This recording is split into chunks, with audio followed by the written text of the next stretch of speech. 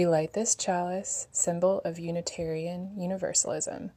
May it remind us of the divine spark in all of creation, the power of love to heal what is broken, and to be grateful for life's blessings each day.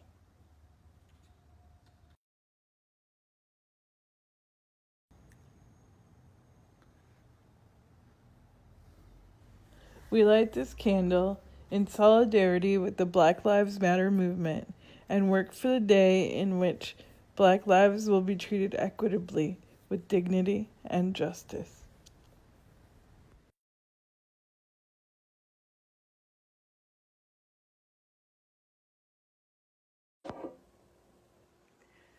Today I have a story with Reverend Sherry to offer you.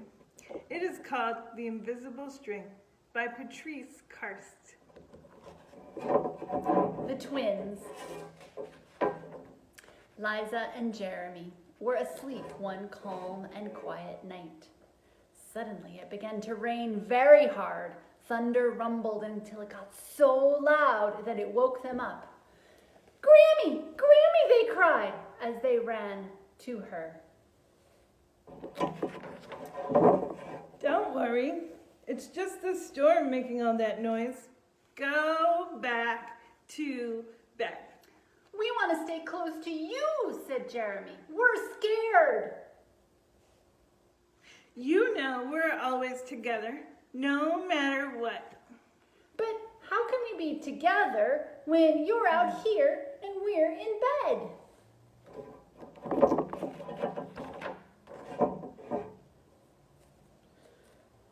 Mom held something right in front of them and said, "This is how." Rubbing their sleepy eyes, the twins came closer to see what she was holding.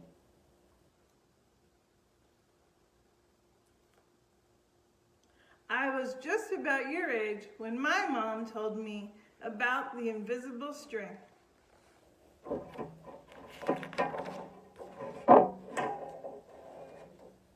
"I don't see a string," said Jeremy.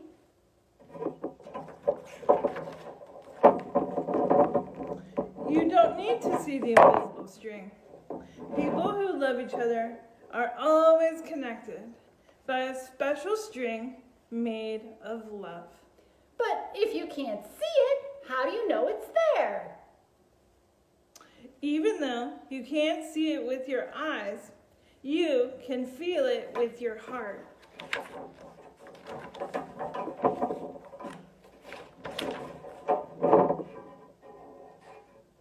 When you're at school and you miss me, your love travels all the way along the string, and I feel it tug at my heart. "And when you tug back on it, we feel it in our hearts." "Does Jasper the cat have an invisible string?" He sure does. "And best friends like me and Lucy too?" Well, certainly best friends too. "How far can that string reach?" Anywhere and everywhere. "Would it reach me even if I were a submarine captain deep in the ocean?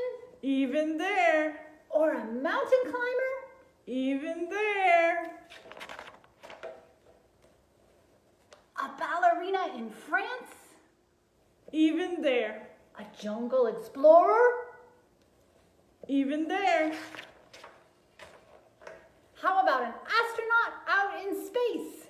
Yes, even there. Then Jeremy quietly asked, "Can my string reach all the way to Uncle Brian in heaven?" Yes, even there. "Does the string go away when you're mad at us?" Never. Love is stronger than anger. And as long as there is love in your heart, the string will always be there. Even when you get older and you don't agree about what movie to see, or who gets to ride in the front seat, or What time to go to bed?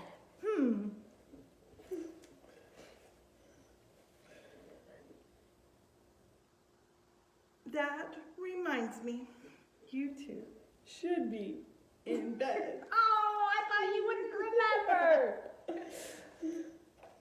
And Grammy chased the twins back to bed. Within a few minutes, they were asleep, even though the storm was still making the same loud noises outside.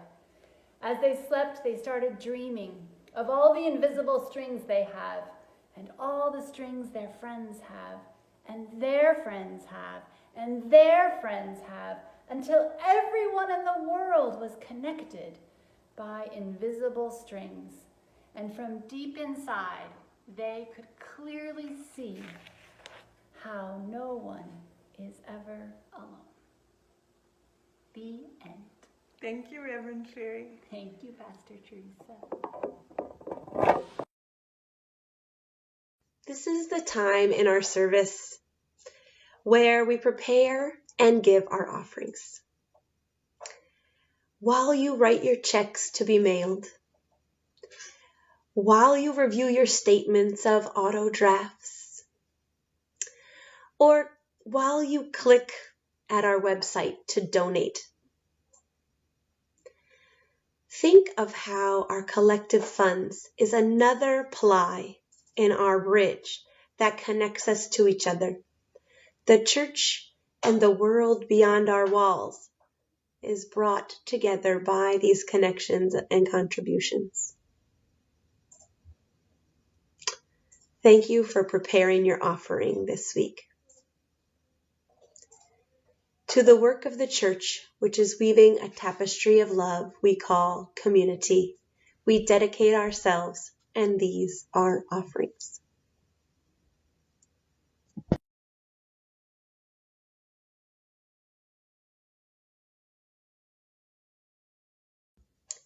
Good morning, UU family. Today, we are challenged to reflect with wisdom on how to feel connected with physical distance. This made me think about my own family that I grew up with on the East Coast, 3,000 miles away, where my parents continue to reside, and my sister lives near them, relatively near them. And I was thinking about how close I feel with them, even though we're so far away. And I thought maybe this idea could help me feel close to you while we are physically separated. And I thought about how we have so many memories that really bind us with strength. And when we do talk over the phone or other technology, that it's as if we are right there with each other. And it made me feel comforted with this idea of mutual experience that connects us. And it made me think, well, I can use that to continue to feel close with my church community.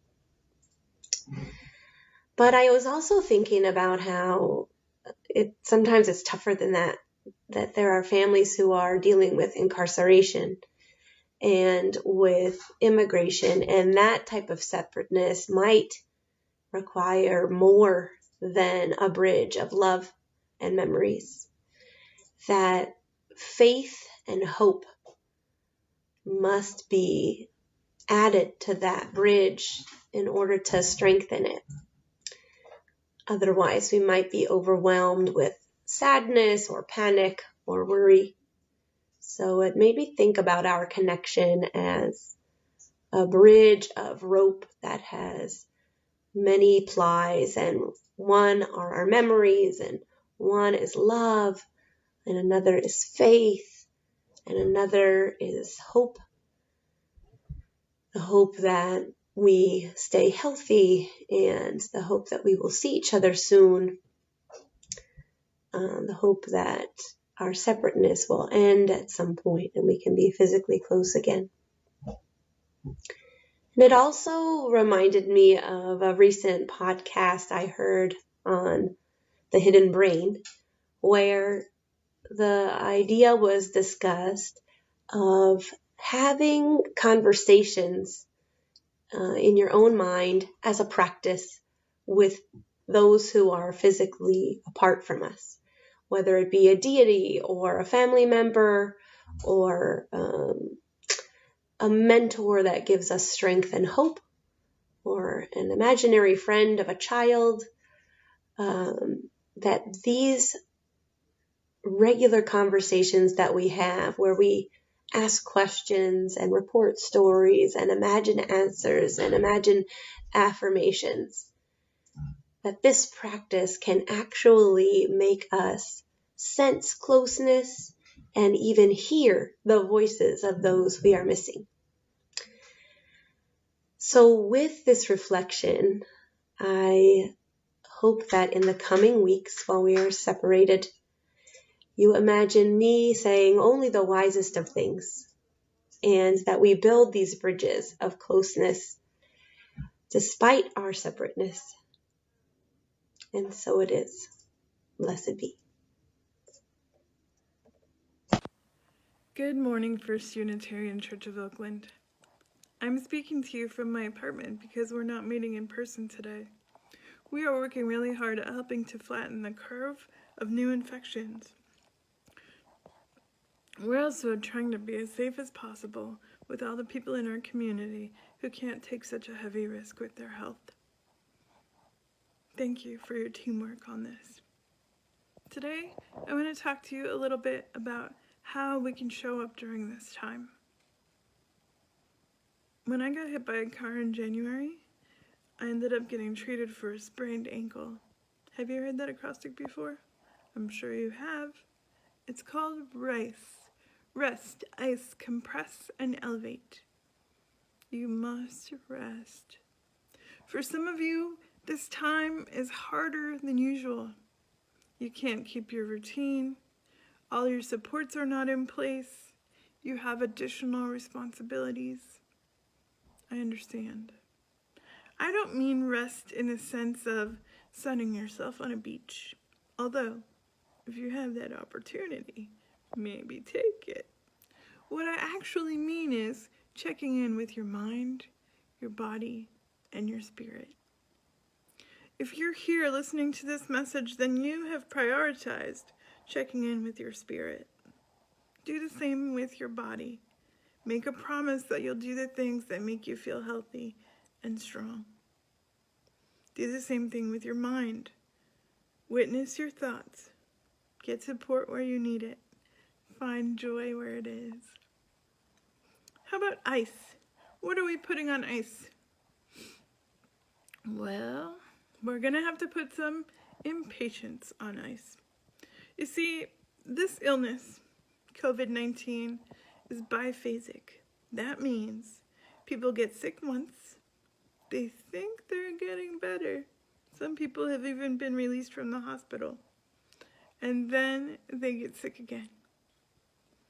That means that they are a second wave of people who can possibly infect others. That's why our patience will be required. What about compress? We're compressing two things. One thing is the urge to isolate. To think that if we make it, that's enough.